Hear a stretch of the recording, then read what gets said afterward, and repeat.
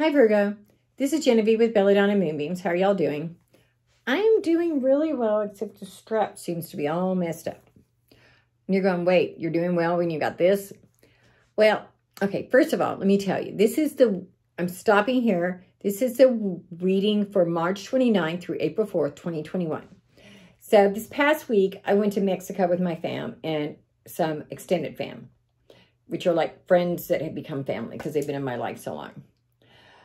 Secondly, I fell on the floor and hit my face, obviously. And I've got a few other bruises here and there, like my hand and a shoulder and, you know, whatever. I feel so blessed that I'm not hurt outside of this, but I mean, I'm not hurt. I feel really blessed. For a while, my vision was a little off. Actually, if I look at my eyes, they're still not quite the same.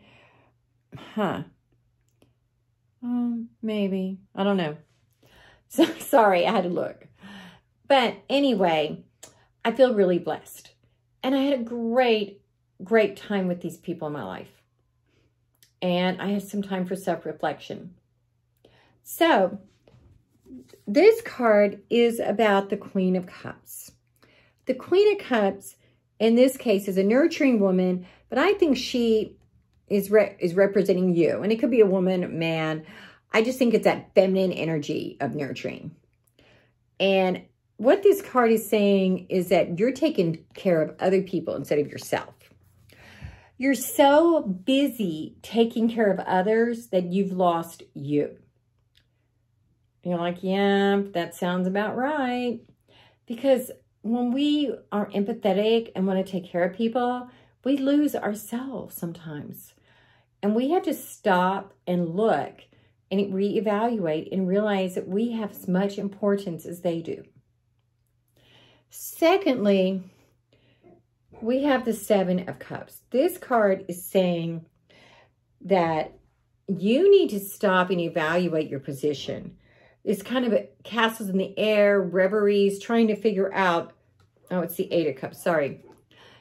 But basically, this card is trying to help you figure out where you're going. And you're running off, but you're leaving your cups behind. And maybe you need them. So you need to evaluate everything that's going on in your life and decide what's serving you. And because sometimes that nurturing is good, but sometimes we've got to push our birds out of the nest. Because if we don't push them out of the nest, they're not going to go take care of themselves. And that's more important. Because we don't want to have to nurture them forever. We want to push them out of the nest so we can help some other people, right? Now we get the Ten of Pentacles. And this card is about usually financial success. But I think in this case, well, I do think in this case there might be some financial success. But I think more than anything that this is saying that if you do these other things, that your life is going to come together and be so much better and so much more successful. Because you're not going to be struggling with things that you don't need to do. And because it's like a cup. This is a cup. Right now it's empty because I drank it all. It was water, by the way. But if you give it all away, then it's empty. You got to fill it back up. And you can't fill it back up if you just keep giving it away. But it doesn't have the value when it's empty. Because you can't really nurture in the same way. You can't really give to people in the same way if you have nothing left to give. And right now, you get the Seven of Wands. Turn it over. Bloop, bloop, bloop. And the Seven of Wands says that you've been struggling for everything. Everything seems like a struggle. And that's because you're not nurturing yourself. You're nurturing the world. So you're like fighting everybody off. Like, get off my thing. But you're just not taking care of you. So what it is saying is you have to take some time to be a hermit. Turn it over.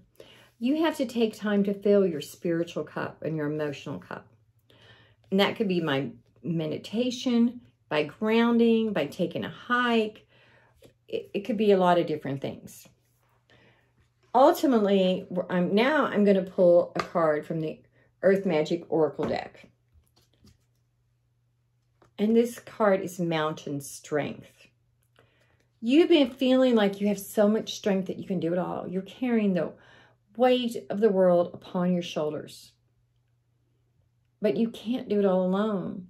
You can't carry the weight of the world upon your shoulders all alone. Also, it says the Green Man, synergy. That means you need to bring everything into balance. Synergy is kind of like that yin and yang, that balance. It's got to be balanced, sorry, for lack of a better word. And this also says that you need to release things.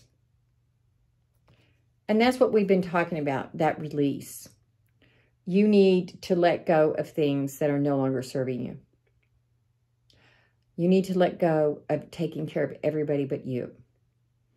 Because if not, your cup is going to be empty. And you're not going to do anyone any good if your cup is empty. Namaste, y'all. If you want to do a private reading, send me a text to 405-512-9400. And of course, subscribe to my YouTube channel.